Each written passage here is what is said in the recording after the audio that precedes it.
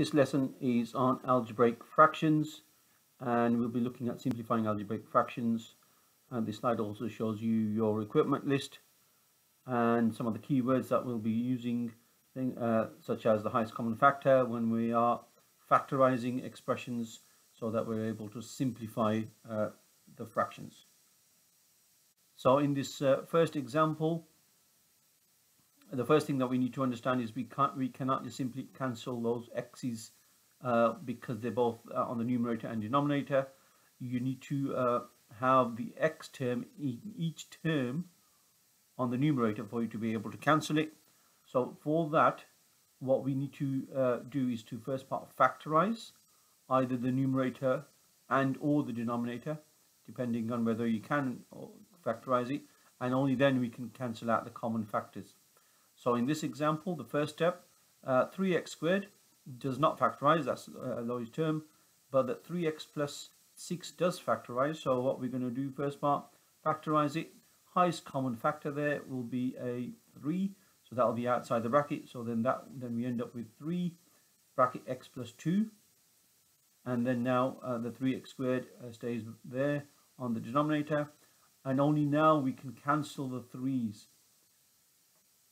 Because the 3 is common in both the numerator terms, so therefore it goes out of the bracket. So now we can cancel it after it's been factorized, and then that's the only term that factorizes, that cancels out. So now we've got x plus 2 divided by x squared, and that's the final answer. And again, we make sure that we do not cancel out the x's here again, because it's not a common term in the numerator. So remember, factorize first, always factorize before we start cancelling. So what I would like you to do now is pause this video and try this question. Once you've simplified it, play the video, and then I'll go through the answer.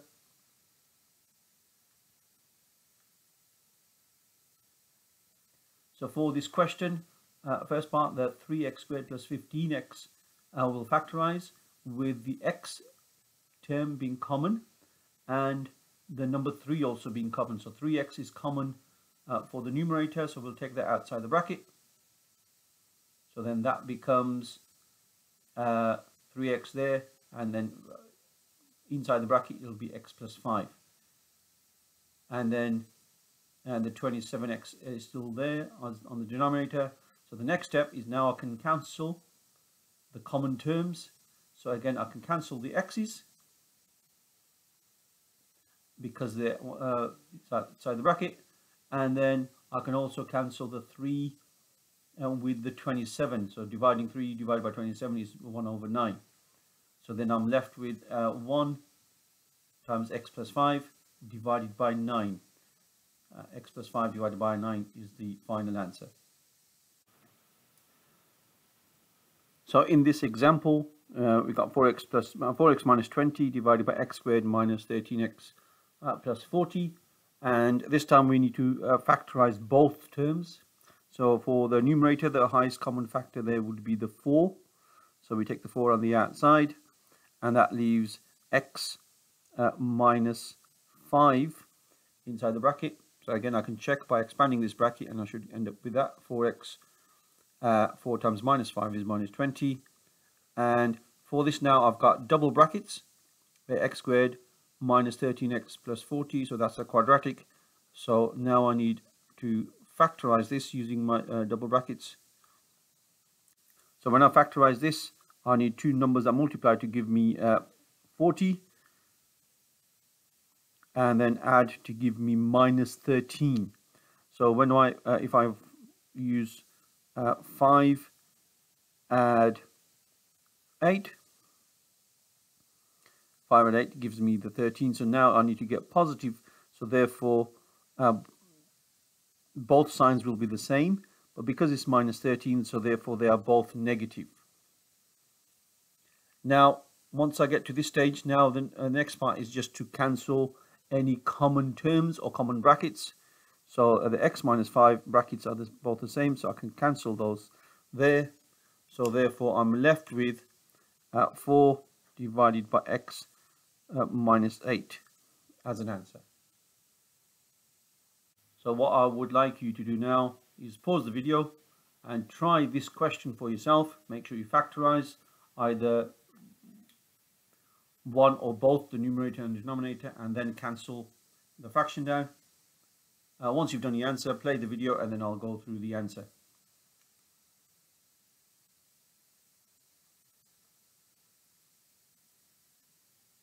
So for this question, first part, when you factorize x squared plus 7x plus 10, you'll get x plus 2, x plus 5 in double brackets. And here the common factor there is 3, 3x plus 15. So factor on the outside will be 3, and so therefore x plus 5. And the x plus 5 brackets will cancel. So you'll end up with x plus 2 over 3. In this next example, we've got x squared minus 16 on the numerator, x squared minus x minus 20, and again we need to factorize. So in this first part for the numerator, x squared minus 16, we need to be able to recognize that this is a difference of two squares as a quadratic. So it's a double bracket, so you get x plus 4 and x minus 4. Okay, 16 being a square number. And then the second part for the denominator, again we're going to factorize this into double brackets. So we need two numbers that multiply to give me minus 20, but then add to give me minus 5. And those 5 and 4, so 5 and 4, and then again to decide on this value there is minus 1, so therefore minus 5 plus 4 will give me the minus 1. So 4 times minus 5 will give me the minus 20. Again, once we get to this stage, we can just look at which brackets are the same, cancel the common brackets, and then we've got the final answer as x minus 4 divided by x minus 5. And again, you can either leave the brackets there or not have them there, but make sure that you do not cancel those x's. You cannot cancel those x's there. So what I would like you to do now is pause the video and try this question. And make sure you factorize this fully. Once you've done the answer, play the video and then I'll go through the answer.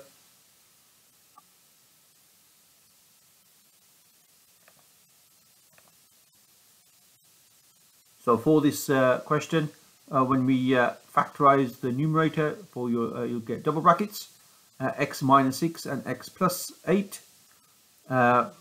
8 take away the 6 will give you the plus 2, and minus 6 times 8 will give you minus 48. And then the denominator, again, this is a difference of two squares, 36 being a square number, so that'll be x plus 6 and x minus 6.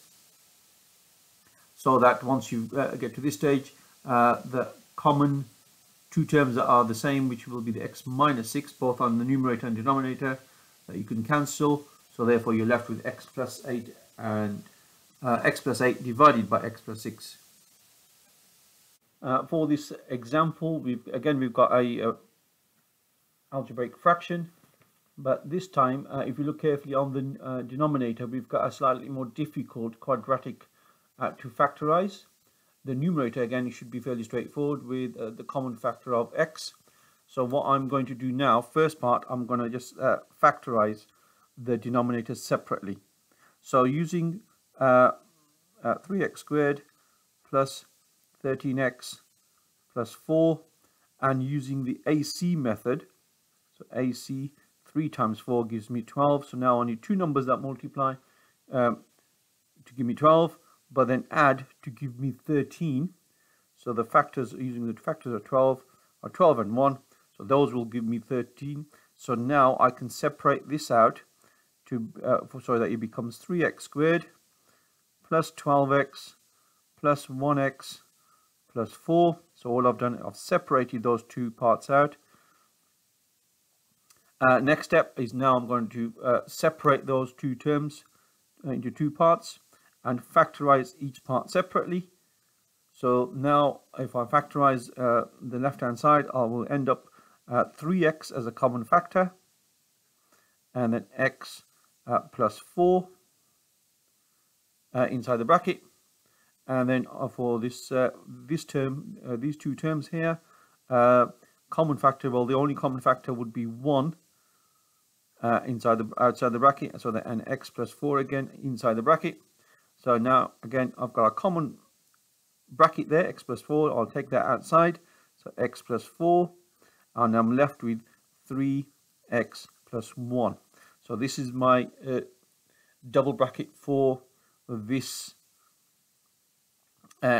expression using the AC method, because the coefficient for the x squared is larger than 1.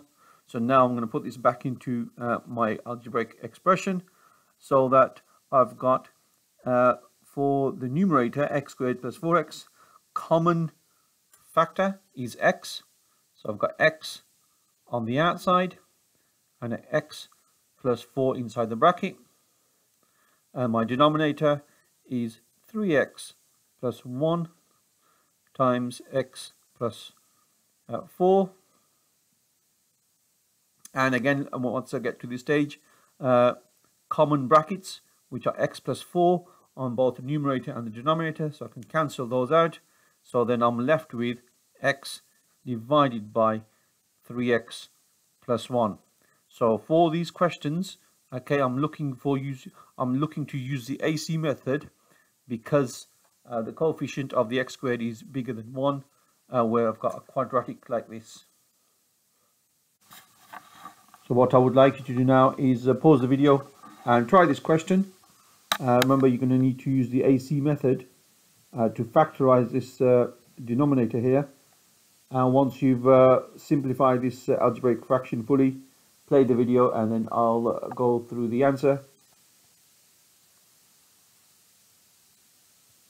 So what you should get is this, is that the 2x squared plus x, x is on a common term there, so 2x plus 1 inside the bracket, and the quadratic 2x plus 1 and x plus 3 with your double brackets, and then the 2x plus 1 is a common term in both the numerator and denominator, so we can cancel it, and we're left with x divided by x plus 3. The main task for this lesson is in two parts. The first part, you need to go to this web page. I will put a link on class charts so that you go directly to that page and complete that task there. Once you've done that task, make sure you take a picture of your completed task, and then the second part is to complete 3 questions from the red, 3 from the amber and 3 from the green from this task. And once you've completed both tasks, I want you to make sure you upload a picture of both tasks onto class charts to show that you've completed the work for this lesson.